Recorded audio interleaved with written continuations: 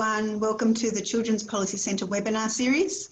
I'd like to begin by acknowledging the Ngunnawal and Ngambri people, the traditional custodians on the land on which I live and work, and pay my respects to their elders past, present and emerging, who have never ceded sovereignty and remain strong in their enduring connection to land and culture. I'd also like to extend my respect to Aboriginal and Torres Strait Islanders people here today. I'm Bessell, Deputy Director of the Children's Policy Centre, which is based at the Crawford School of Public Policy at the Australian National University. With Director Professor Sharon Bessell, the Children's Policy Centre undertakes innovative, interdisciplinary research on a range of issues relating to children's policy. We seek to connect researchers, policymakers and practitioners working on a range of issues to promote the human rights, wellbeing and best interests of children. And we aim to communicate the findings of our research and others with those who matter. Today's event coincides with National Families Week, and it's in partnership with the Brotherhood of St Laurence, Anti-Poverty Week and Social Ventures Australia, who we thank for their collaboration and willingness to be part of this critical conversation today. And we're also delighted to have with us Dina Bowman from Brotherhood of St Laurence, Tony Wren from Anti-Poverty Week and Emma Sydneyham from Social Ventures Australia sitting with us here on the panel today. This year's federal budget has been described as a value statement, and the ways in which families and children living in poverty are spoken about or not spoken about tells us the ways in which we value them. And while the moves outlined in the women's budget, looking at economic security, health and the social policy issue with childcare have been welcomed, economic recovery and workforce participation is only one part of the puzzle. Does this year's budget go far enough to make meaningful, transformational and sustainable change for children and their families living in poverty? Is this year's budget the reform we need to deliver a prosperous and inclusive economy for all Australians? With us here today are four fabulous speakers to share with us their own reflections and analysis on the 2021-2022 budget and what it means for tackling child and family poverty. Thank you all for joining us here today. We have a fabulous lineup, starting with Sharon Bessell, who is a Professor of Public Policy here at the Crawford School of Public Policy, where she's Director of our Children's Policy Centre and Poverty and Inequality Research Centre. Her research focuses on addressing multi-dimensional poverty and inequality, particularly for children. We also have Miranda Stewart. Hi Miranda, who is Professor of Law at the University of Melbourne Law School and Honorary Professor at the Tax and Transfer Policy Institute here at the Crawford School of Public Policy. Miranda's work focuses on tax, welfare and gender budget policy. Catherine Liddle, hi Catherine, is CEO of SNAICC, the national peak body in Australia representing the interests of Aboriginal and Torres Strait Islander children and their families. And lastly, we have Terese Edwards, CEO, National Council of Single Mothers and Their Children. Terese's current work is also with the Australian Women Against Violence Alliance and the Economic Security for Women's Alliance, who also lodged the first complaint that the UN are investigating under the CEDAW Convention regarding single mothers' lack of access of the parenting payment. Terese's organisation also established the 550 Reasons to Smile campaign and petitioned the House of Representatives to maintain and extend the coronavirus supplement. Terese is also fresh from giving evidence to the Family Law Select Committee yesterday. Each speaker will speak for about 10 minutes or so and we'll have time for questions afterwards. So please put your questions in the chat or just signal and I can read them out or pass them over to you to ask your questions directly. This presentation is also recorded and will be available on the Children's Policy Centre website from tomorrow and through, of course, our partners' channels. So please share it with those who aren't able to make it here today. I'm now going to turn it over to our first speaker, Professor Sharon Bessell, with her presentation titled Addressing Child Poverty. Sharon, over to you. Thanks so much, Angie, and thank you to everyone for joining today. And it is a real privilege to be on this panel with Miranda, Catherine and Terese. I'm speaking from the south of Canberra on Ngunnawal lands, and I would like to pay my respects to elders past, present and emerging, and to acknowledge all Aboriginal and Torres Strait Islander people who are joining us today. I'm just going to share my screen so I can share some slides with you.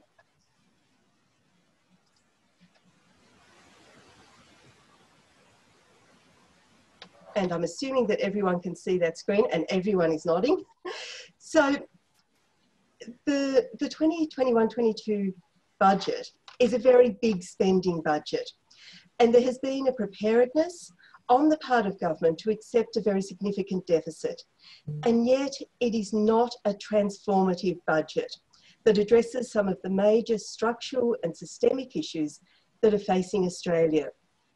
The level of debt being accrued is worrying because those structural and systemic issues are not being addressed. The budget does not address the climate emergency is quite astounding. And of course, if we think about the future that we're creating for our children, this is the most significant issue of intergenerational justice that we're facing. While some elements of the budget, such as the focus on aged care, are welcome, this overall is a problematic budget. There is nothing to seriously address poverty. There is almost nothing for children generally. And where children are considered, the approach is not child-centred. And to bring me to my focus today, there is nothing in the budget to seriously address child poverty. So let me go just a little further in reflecting on some of those silences, particularly around child poverty. So I'm going to assess the budget using the Materials, Opportunities, Relations framework, or the More for Children framework. This is a child-centred framework for assessing multidimensional poverty that we've been working on here at the Children's Policy Centre. It's grounded in qualitative research with children using participatory methods to understand what matters most to children. So the framework is made up of 3 key dimensions: material deprivation, which is insufficient money and material resources to meet basic needs; relational deprivation, the existence of structural factors that undermine strong and supportive relationships; and opportunity deprivation, or barriers to being able to participate meaningfully in one's community and to benefit from ongoing development.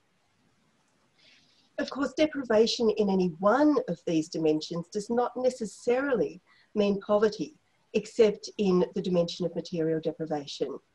But where the 3 dimensions overlap, we see often deep multi-dimensional poverty for children.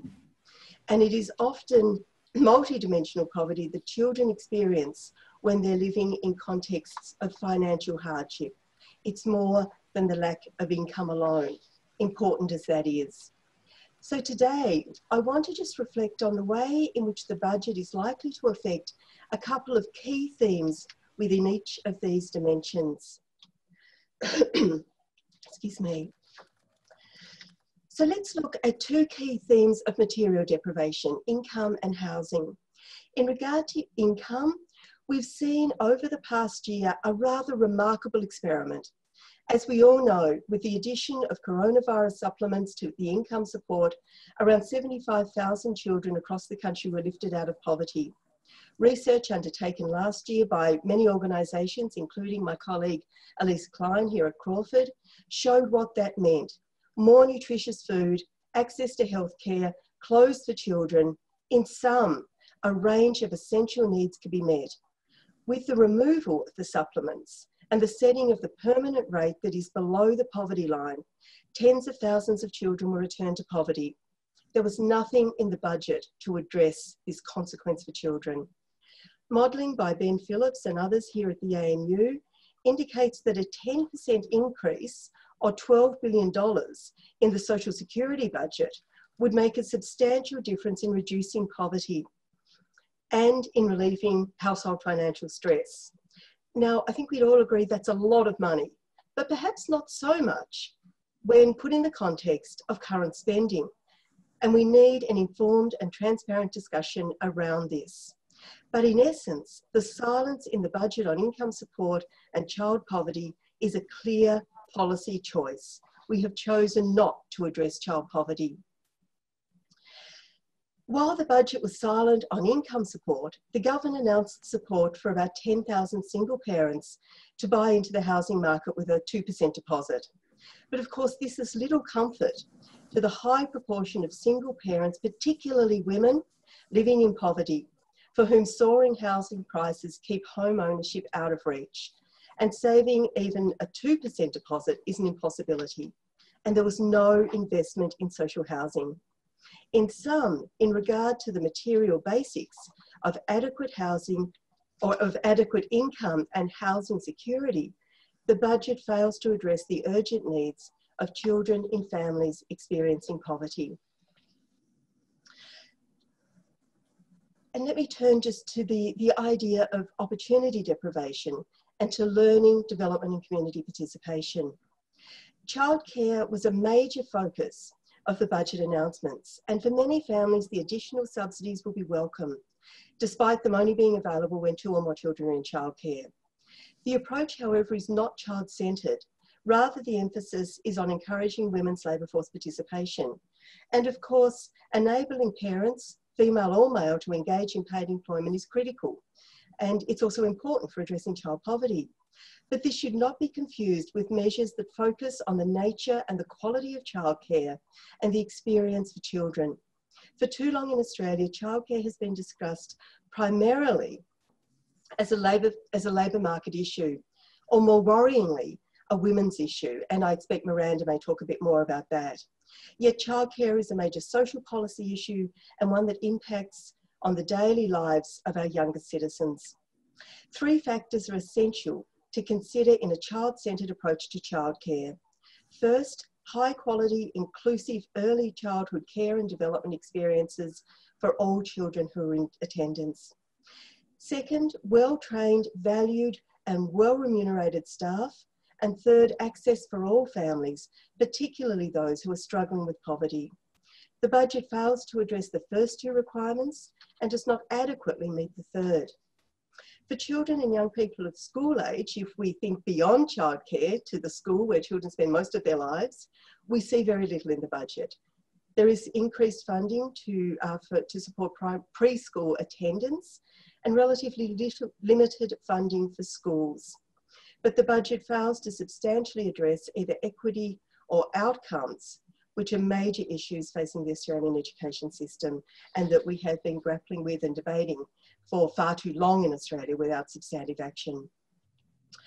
The research that underpins the framework that I'm using, in that research, children talked about the importance of taking part in their communities and how poverty prevents them from doing that through lack of income, lack of networks, and through stigma.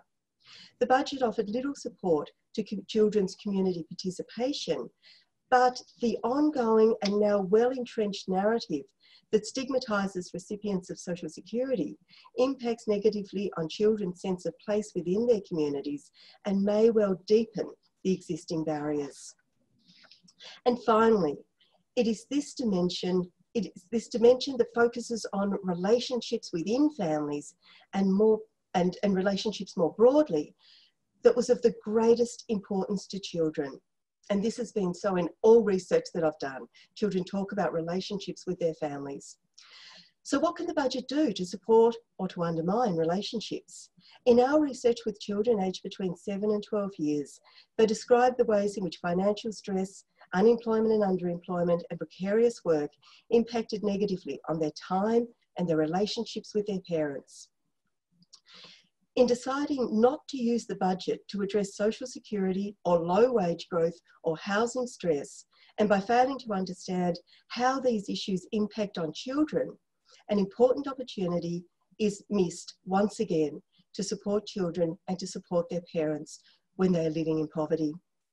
While the government has ended the requirement that recipients of sole parenting benefits provide third-party verification that they're not in a relationship, sole parenting payments end when a child turns 8, the number of jobs that must be sought each month has increased, and the scrutiny associated with welfare conditionality places additional pressures on families, and this impacts on children's lives every day and has been ignored in the budget process. Turning this around requires recognition of the enormous value of care to children, their families and communities, and preparedness to invest in it. So finally, to just sum up, I would say that globally there's been very important work done around children's budgeting, whereby budgets are designed to be both child inclusive and child responsive. These initiatives recognise that while children have diverse rights and needs, those rights and needs are often distinct from those of adults, including their parents. It's time for Australia to consider the benefits of assessing budgeting on particular social groups, including children, and especially children who are growing up in poverty. It's also time for Australia to take the urgent issue of ending child poverty far more seriously in budgeting and in policy priorities more broadly. The failure of the budget, I would suggest, to address the structural issues that create poverty or to provide support for children growing up in poverty will have devastating consequences for those children now and in the future. Using a child-centred framework like the one that I've used today provides one means of taking the steps needed to very significantly reduce child poverty in this very wealthy country. Thank you. Thanks, Sharon. Thank you also for shining a light on where the budget is falling short of for our children. I'm now going to pass straight on to Miranda, remembering that we'll have questions and a bit of discussion at the end. Thanks, Miranda. Thank you. I have some slides to share as well, so let me just check that that is working. You can see that? Yes, we can. Great, thank you. So I certainly support and agree with the remarks of Sharon, especially about the inadequacy of JobSeeker and the impoverishment effects of shifting sole parents off the higher parenting payment onto JobSeeker once children turn 8. I should say, first of all, hi everyone, and I'm speaking to you from, pay my respects to the traditional owners of the lands of the Wurundjeri people in the Kulin Nation here in Melbourne, and pay my respect to their elders past, present and emerging. So what I would like to focus on is this issue of the relationship, I suppose, between child and family poverty and the economic and social position of women. And perhaps also make some remarks about the overall fiscal position of the budget, which was referred to already by Sharon, the size of the fiscal deficit and the policy choices that we can see in the budget. And I do agree with Sharon that there are some choices made in this budget that ignore or prioritise, ignore child poverty issues, take a step backwards even, and prioritise other interests. I guess budgets are about making choices and allocating priorities, even big spending budgets. So what I want to emphasise is that to tackle child and family poverty, what we need to do is look inside that family. And we do that, of course, when we talk about children, but in particular, we need to look at women and men inside families. Obviously, in sole parent families, we have a much clearer idea of who that adult is, or multiple adults, and what gender they are, and the fact that that is predominantly female-headed households still. But we have a tendency when we talk about couple families, including low-income couple families, still to fail to see the intra-family economic and care bargain, a relationship that happens, and the way that that intersects with policy, including in the budget. So we need to look inside the family to identify that distribution of care time and work, and that distribution of economic income. And we need to focus on the individual. So the individual woman, whilst recognising, and individual children, whilst recognising their context, right? Family, care and social context. So I am quite a fan of the capabilities approach to thinking about tax and welfare and government policy more generally. It's quite consistent, I think, with the approach that Sharon has recommended, although she emphasises the child-centred nature of that approach. But here the idea would be that we need to be looking for advancing life course, thinking over the life course of all individuals in their family context, and ensuring that they have the capacity, capability to do and to be, you know, all that they can. So it's a life course approach over time. And that does, some policies that are about addressing child poverty also have significant impacts on women. And sometimes I think this is seen as a bit of a competition that, you know, for example, in order to deliver proper care for children, we need to have women in the home. Might be a more, you know, one approach. In order to, that funding for women to be in the workforce is potentially at the expense of children. So what we'd be looking for here is we need to consider these intersecting individual needs, and we're looking for positive reinforcement. We're looking for policies that balance and mutually support well-being of women and children in the household. So you could consider this with respect to a range of policies that are specifically or largely about caring for children, where we see that really strong interaction. I've given some examples there. So I did want to then say something about the Women's Budget Statement. So it is very interesting to see that we do have this Women's Budget Statement reinstated in the budget. It was removed from the budget by Tony Abbott under the Abbott government in 2014. Now, the statement, you know, sometimes might end up being a bit of a propaganda list, a little bit of a policy summary. I must say, I think that this Women's Budget Statement does repay some careful reading. I don't know if the audience has done it yet. I certainly wouldn't say it's perfect. In fact, I think a key thing it lacks is actually indicators and targets with that goal for gender equality. But having said that, my guess, and I don't know, I don't have any inside knowledge, is that because of sort of all the media controversy, the clumsy handling of sexual violence and harassment issues in Parliament, the issues about the budget response last year to COVID-19,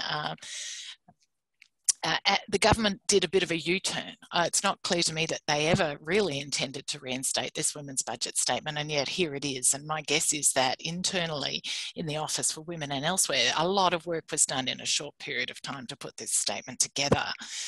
So it's something that needs positive engagement and constructive feedback from all sectors, including those working with low-income women and children, to support its continuation and improvement next year.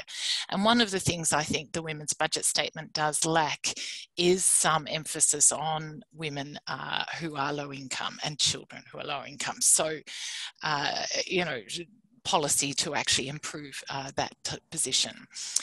I did want to just highlight a couple of other examples of, just to give you some alternatives. So Canada has been doing this gender budget analysis for the last 3 years, 3 to 4 years. They have legislated it in the Gender Budgeting Act, and they do it across government. Now, again, I don't want to idealise any government approach. There is always constructive criticism to be done. But this is an approach, I think, that can be useful in tackling child poverty issues as well as women's poverty issues. One of the things Canada does is it does have reporting on targets and data. Okay, so coming back to the Australian budget, just a couple of things I think are worth emphasising. It is definitely still the case that the job seeker, of course, is inadequate, is not covering enough of household incomes and so on. One thing to observe is that the trends in job seeker are becoming more and more gendered, and we're seeing more and more women on job seeker over time, and gender analysis can demonstrate this, and that will help us understand the impact on children in poverty as well. So women are becoming much more reliant on this payment. So it does seem really important that we should move towards expanding payments for children. What that probably means is not so much in JobSeeker itself, but considering reform of family tax benefit A and B and the way that those payments to children are made to families with children.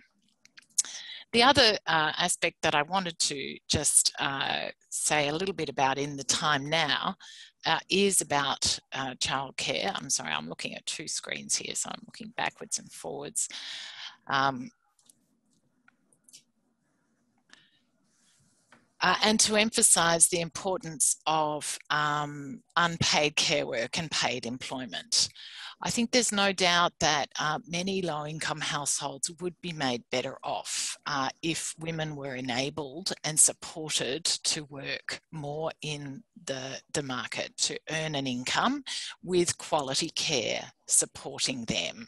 And so childcare, as Sharon said, it's just one piece of the puzzle, and economic security is just one piece. But we really do need to do a bit more work about childcare. And in COVID, unpaid care work sort of did increase for women, and paid work did decrease more than for men. So, you know, we have we still have really a relatively small proportion of children in formal care. This stat comes from the Women's Budget Statement, this chart, and from ABS statistics. It's probably combined still only about half of children in some sort of formal care. Informal care, especially from grandparents, grandmas, is still really important. So when we think about caring for children, especially in lower income households, we need to look more broadly at the family as well. The childcare policy that's been announced, the current subsidy tightly means tested and capped, and Australia does have very high out-of-pocket childcare costs relative to other countries. I might point out Canada, we're now looking at about 6% out-of-pocket disposable income. In Australia, it can be up to 25%. The expansion proposal really does not properly address this. It will assist some low-income families, but it doesn't fully solve the problem. We still have workforce disincentive effects, which I won't go into. One thing I did want to mention that is a positive story is the permanent commitment to preschool funding, universal preschool, which is an important measure that's been rolling from year to year for the last few years. Conscious of time, the last thing I did think I would highlight is the fiscal position and the policy choice about income tax cuts, which I guess many people have would be aware of. So this is our fiscal balance. As Sharon said, we're in substantial fiscal deficit. We've got spending and, of course, lower revenues. But this, for the next decade, right, we are in deficit. In fact, there is no balance in the foreseeable future in the budget. And at the same time, we still have baked into policy the stage 3 income tax cuts. So just very briefly, the extension of LMITO this year for one additional year, the fiscal cost is $7.8 billion in per year. The estimated annual cost of the next stage of the tax cut is minimum $17 billion a year.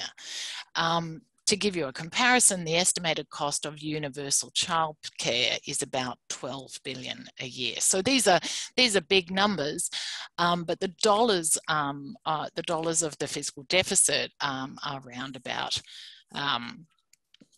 currently 106 billion and then 57 billion. So you can sort of see that what's contributing to that deficit is those costs. So we are making policy choices, and I think there is a need for a redirection, I guess, of policy with a gender lens and a child lens, which Sharon has suggested. Thanks for that, Angie. Thanks so much, Miranda. Really valuable frameworks and such huge numbers. It's very stark when you see it like that. Thank you so much. I'm now just going to pass straight over to Catherine. Thanks, Catherine. Right, hello. How is everyone? Obviously, I'm actually not in my office at the moment. I've managed to borrow a desk at Westpac of all places. Anyhow, I'm thankful for that, but it means I'm off country. And being an Aboriginal person from Central Australia, it's very important for me to acknowledge that I'm on the land of the Gadigal people sitting here on the Sydney Harbour. So very, very lucky to be here. And of course, very grateful of the opportunity, really, for SNAICC to have a voice. In case you're not familiar with who our organisation is, SNAICC is the national voice of our children. We're the national peak body for Aboriginal and Torres Strait Islander children and young people. We work closely with our member organisations to represent the interests of our children and families. The majority of our children are actually thriving. You know, they're doing well. They're happy and they're healthy and they're strong and they're connected to culture through their families and communities. But what we know from reports and data that comes out year upon year, and we see a lot of these things, still a large proportion of our kids don't share the equal opportunity that non-Indigenous children do. Many of our chilled communities are affected by a range of adverse experiences, from poverty through to violence, drug and alcohol issues, and homelessness. We know that these issues have resulted from colonisation, from discriminatory government policies and budgets, from forced removal, and resulting intergenerational trauma. It's very important to understand that these adverse experiences aren't part of our culture. They are the impact of these changes.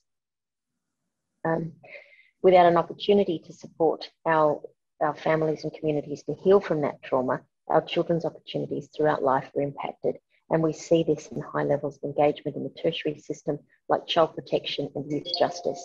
And those impacts carry across generations. We need urgent action to support better outcomes and opportunities for our kids.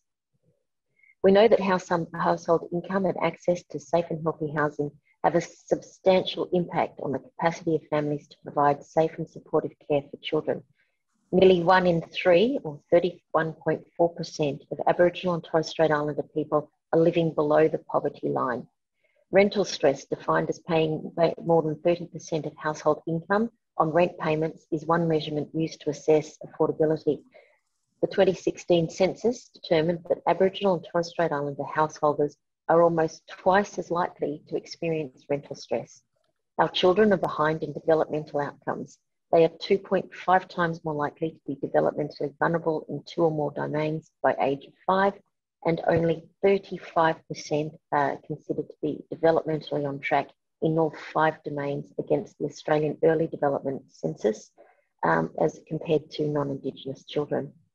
Through the Closing the Gap target, we want to see at least 55% of our children reach these milestones by 2031, and that's not an easy task. Our children are also 11 times more likely to be in out-of-home care than non-Indigenous children, and this rate, without urgent action, is expected to double by 2029. We need to take urgent action. This is why the Australian Government's and Coalition of Peaks have committed to working together through the National Agreement on Closing the Gap to ensure all of our children are ready for school by age 5 and that they can grow up strong and connected to family and culture. The budget includes important new measures for our children and families, including increased investment in early childhood education and care, keeping women and children safe, mental health and suicide prevention, and increased support for victims and survivors of child sexual abuse.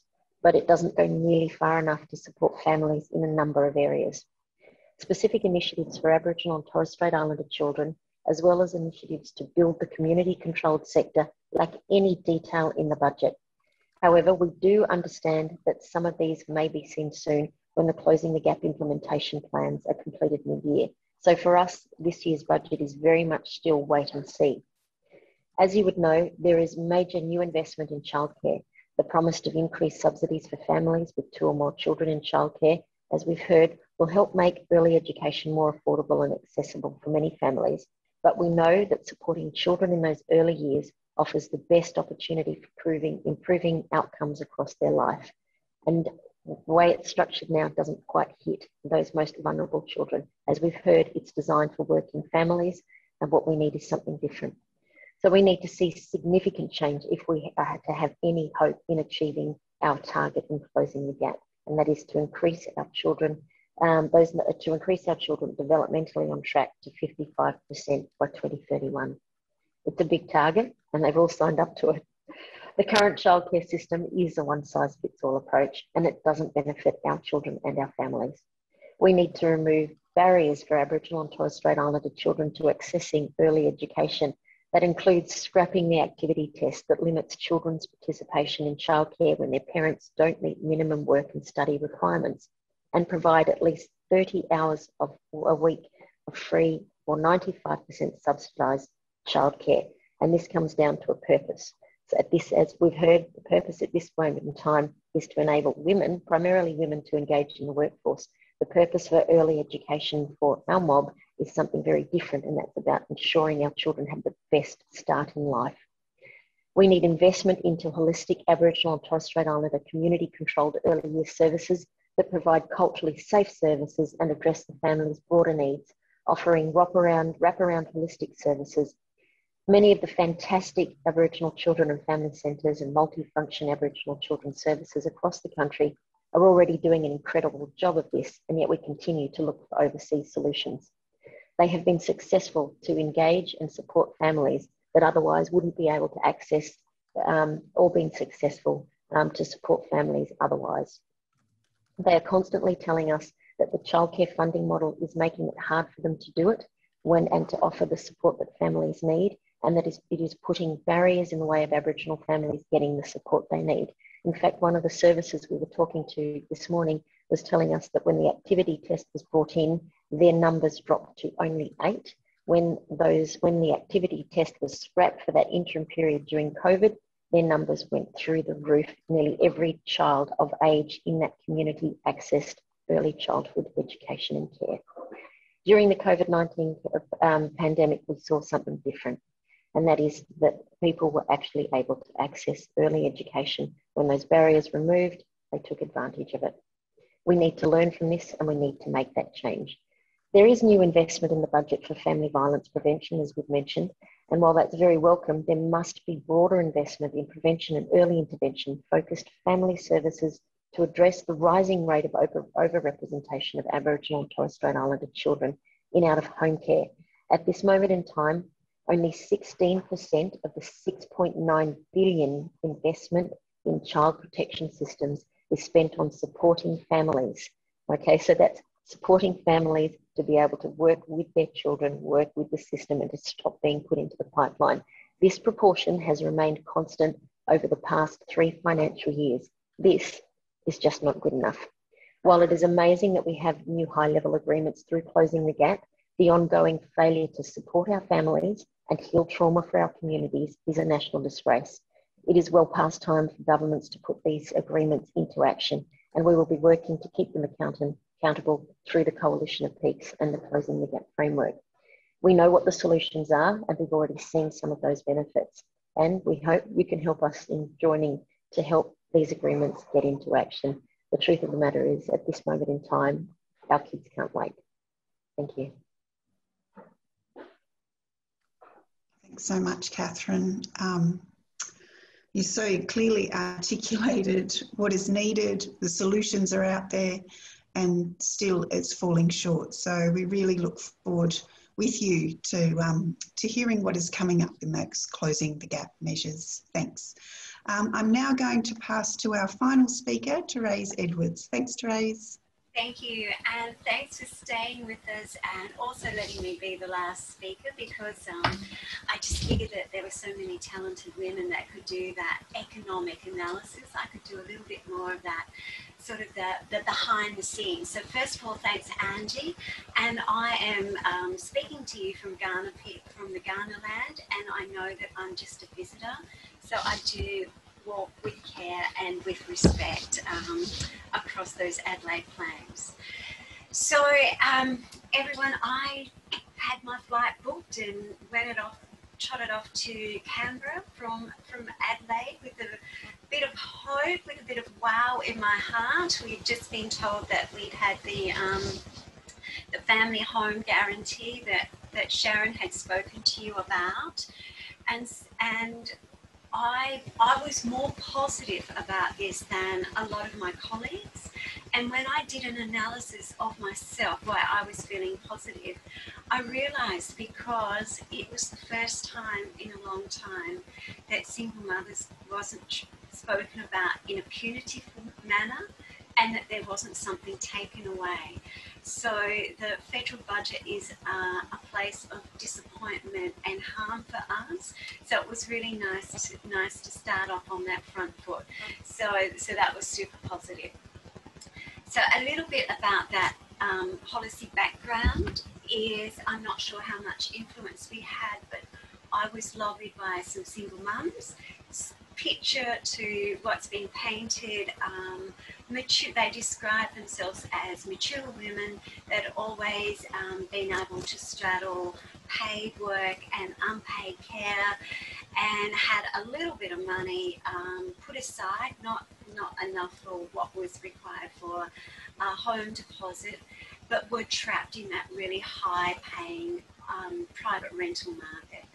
And so they said, what can you do? What are your thoughts? What can we actually do? So I thought it was powerful just to collect those absolute vignettes, and then I could put them in a letter, and we had a meeting with the minister, with Senator Hume, who then became the Minister for Women's Economic Security. So I spoke to her in that context, and we had a couple of advisors lob into that through Zoom from Minister Ruston's office. So really I should have tweaked that something was happening, because I normally don't have 5 advisors and a couple of ministers at my request.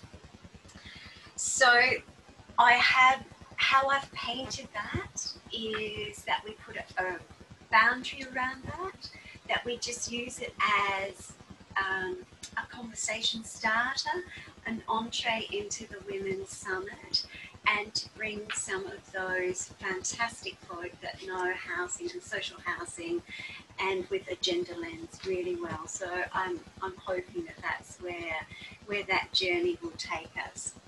So on the side of the investment, the National Council Single Mothers and Their Children, led by myself, we went to the federal budget without financial fairness, without financial security, and without financial safety, and we came home with those missing as well. So that there was not an investment in us or other lower income women. We certainly did do our pre-budget submission, and this won't be a surprise to anyone. What we do want mostly is to ensure that women who have a child of 8 years or older can access the parenting payment single. As you all know from our previous speakers, and probably from people who have heard me wax lyrical, is that it really hurts my heart every time a mum who has a child that turns 8 feels that absolute horror and is chucked onto the unemployment benefit, and it completely denigrates that she's already doing a damn good job, and probably the biggest and most critical job, and a full-time job, which is raising her children. So we want that restored, and then we want a 20% increase to payments. I'm calling it a down payment in respect, and then let's get really serious about what we need, because the payments that the single mother benefit was not part of the Harmer review, and so we haven't had any sort of scrutiny or interrogation of what families need to be able to afford those basics. We were also pretty staggered that child support still missing in action policy, and for those who follow politics, it was a willing discussion yesterday between myself and 2 other fantastic members of my team, and we raised the matter of child support, and we have an airbrush figure of a 1.6 billion child support debt. And just for those people who are concerned about child poverty, if child support is paid on time and in full, it has the capacity to reduce child poverty by 21%. But we did have some wins. And I want to talk about that win in particular, and Sharon has touched on it, but it's a third-party verification. And I'm going to ask Cecilia if she'd be kind enough to put up a picture of Elizabeth. So bear with me as I read Elizabeth's statement. So this is Elizabeth Clark. Elizabeth wrote to me in April of 2019, and she said, I'm sitting in a Centrelink queue waiting to give them a form proving that I'm not in a relationship or I risk having my meagre pension cut off, and it's giving me the opportunity to reflect, because I'll either weep with despair or say something. So tomorrow, it's 2 years since I became a single parent. It's changed me in all sorts of ways. I'm tougher, stronger, smarter, more hardworking, and more sleep deprived. It has forced me to get uncomfortable, to look inward, and to get to know myself intimately. I'm a lot better asking for help. I'm also politicised, and I'm made to feel angry, so I'm using this opportunity. I'm angry for my dear friend who has to verify my relationship status, and no doubt she'll receive a phone call demanding proof that I'm not secretly living with a partner. I know that Centrelink will have the right to investigate me further and even come to my house. I'm angry that I'm sitting here feeling guilty, even though I've done nothing wrong. I'm angry at the assumptions that because I need welfare, that I'm lying, that I'm lazy, that I can't keep a relationship together, and I can't get a good job. I should just try harder. I'm angry that I have actually chosen to stay at home with our young children and work from home. I'm angry that it's overwhelmingly women and children who are forced to live in poverty. And I'm angry that in Australia, women are still murdered at the hands of men. I'm just shedding tears sitting in the Centrelink office. I'm angry about this form. So there was a great article that spoke about that, you know, the demeaning crackdown on single mums, and that third-party verification has happened. So I scrolled back through nearly 3 years of messages, and I found that link, and I sent it to Elizabeth, and I said, this one's for you, hun, and sent a couple of red love hearts with it, and we started to talk, and it was very powerful. And I still get a bit emotional, and I asked Elizabeth, in preparation for today, could I actually read out her statement and show her picture? And so that's what we're doing to these beautiful, beautiful, beautiful women. I'd also like to share a picture with you of a really good mate of mine, Angela. Some of you may have met Angela before. She has many talents. And one of them is she heads up her own family. So on the budget, Angela did appear and open up her house to 7:30 report. She was ready to make those killer statements and put her intellect on display. But she described to me that night when I checked in with her that she was feeling defeated. And on Sunday, we had a chance for a more comprehensive conversation. And she was defeated because a broadcast that we both trusted in framed her as just pictorial to dialogue, and then her killer statements were not picked up. Her intellect was not on display, but then we all had to suffer the ABC, and I don't know if there's anyone on the ABC here, but I hope you are. We then all had to pick up on the ABC saying that there was something in this budget for everyone. It just made us feel more invisible. So my final bit that I want to talk about outside of the financial investment is the framing and the messaging, and how important it is for us, for you to get this right. So I am asking everyone here, please stop using the phrase jobless families.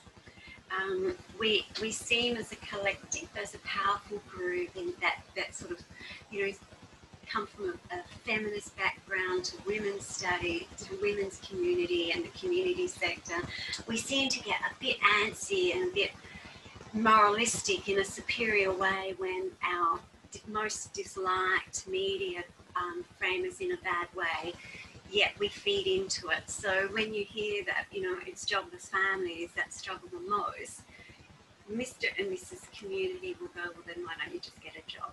So I need to let you know that I'm really fed up that I have to actually say that. And so I'm calling upon you to stand with us and to be part of the solution rather than the continuation of that horror show.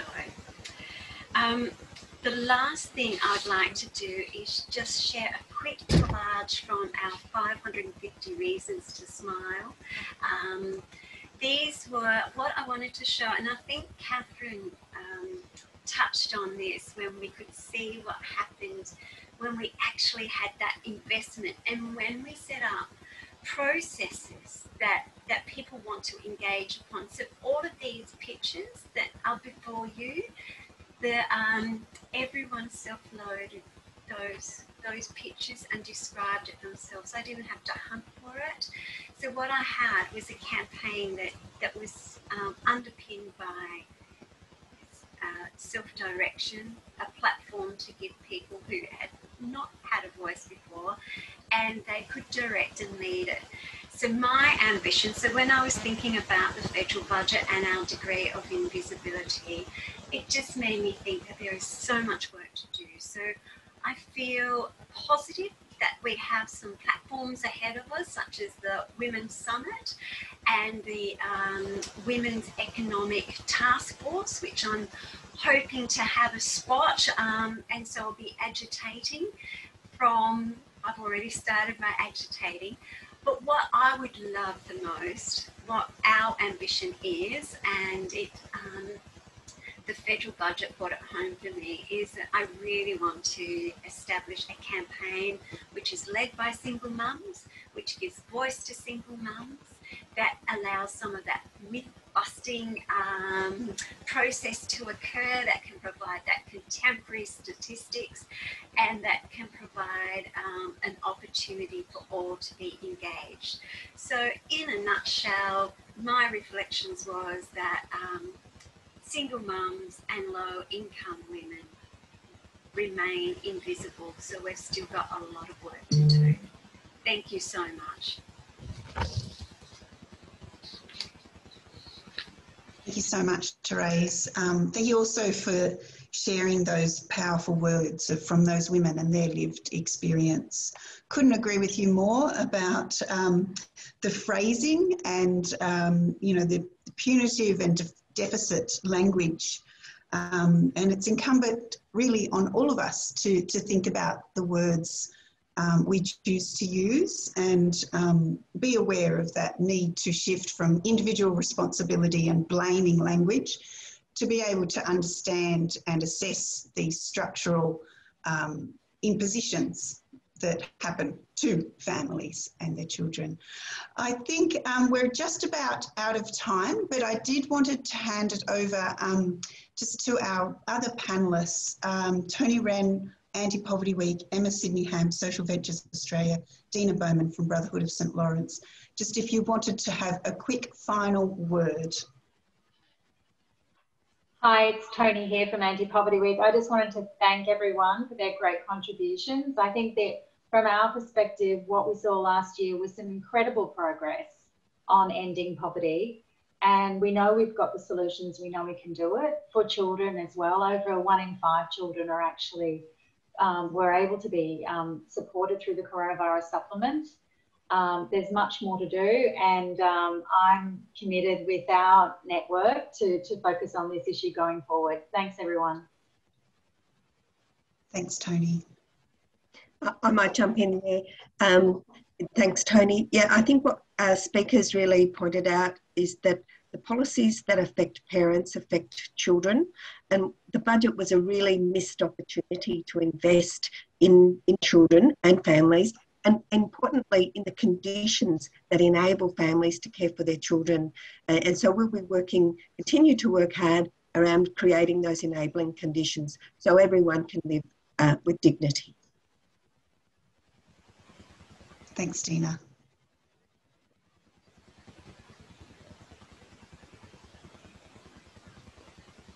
All right. Well, we might bring this to a close right on 2 o'clock. Thank you so much to our speakers. You've given us so much to think about.